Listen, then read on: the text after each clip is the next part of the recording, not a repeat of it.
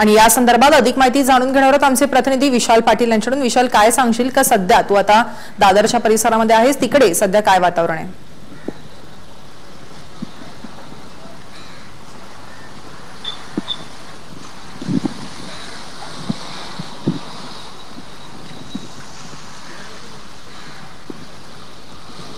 विशाल, माझा आवाज तुझ्यापर्यंत पोहोचतोय का?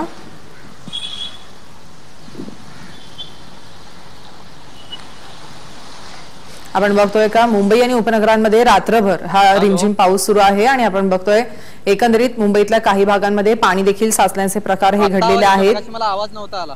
आपण हे दृश्य बघतोय।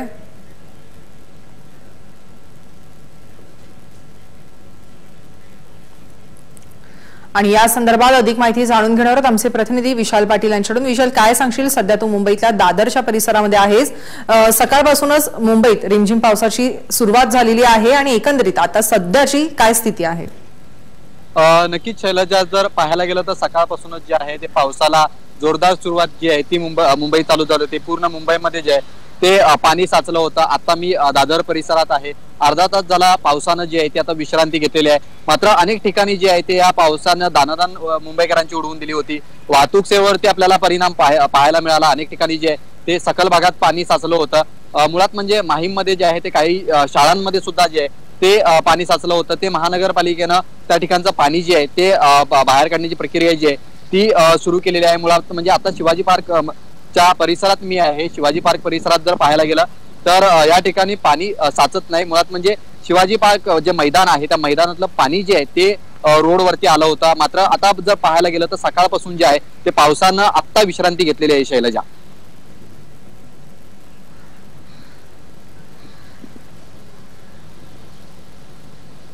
धन्यवाद विशाल, तू दिलेल्या माहितीसाठी। आपण बघतोय का मुंबईतल्या काही भागांमध्ये या ठिकाणी पाणी साचलेलं आणि रस्ता खचल्याने संरक्षक भिंत देखील एका ठिकाणी कोसळलेली आहे। अँटॉप हिल पोलीस स्टेशनला या निष्काळजीपणामुळे गुन्हा दाखल देखील करण्यात आलेला आहे। आपण बघतोय दोषी बिल्डरच्या विरोधामध्ये या ठिकाणी गुन्हा दाखल करण्यात आलेला आहे। या ठिकाणी रस्ता खचून संरक्षक भिंत कोसळली आणि यामध्ये जवळपास 15 ते 20 गाड्यांचं नुकसान झालेलं आहे। आपण ही दृश्य या ठिकाणची बघतोय। मुंबईमध्ये काल रात्रीपासूनच पावसाची रिमझिम सुरू होती आणि यामुळे काही वेळेसाठी मध्य रेल्वे देखील विस्कळीत झालेली होती। आपण बघतोय अँटॉप हिल पोलीस स्टेशनला दोषी बिल्डरच्या विरोधामध्ये गुन्हा देखील दाखल करण्यात आलेला आहे। या ठिकाणी संरक्षक भिंत कोसळून अपघात घडलेला आहे।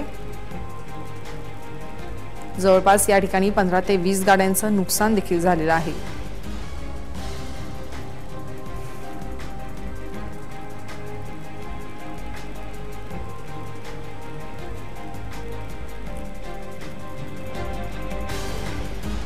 आणि मुंबईत पावसाने चांगल्याच धुमशान घातला आणि पावसाने उसंत घेतली असली तरी देखील अनेक ठिकाणी झाडं आणि भिंत कोसळल्याच्या घटना घडल्या आहेत। तिकडे पेडर रोडला आज पहाटेच्या दरम्यान मोठं झाड पडल्याची घटना घडली आणि हे भव्य झाड बाबुलनाथ बेस्ट बस थांब्यावरती पडल्यामुळे बस थांबा उद्ध्वस्त झालाय। त्यामुळे बसचं देखील मोठ्या प्रमाणात नुकसान झालं आणि घटनेत सुदैवाने कोणतीही जीवितहानी झाली नाहीये। मात्र परिसरात झाड पडल्यामुळे वाहतुकीचा चांगलाच खोळंबा झालाय। पालिका कर्मचारी तसेच ट्रॅफिक पोलीस वाहतुकीवरती नियंत्रण करतायत।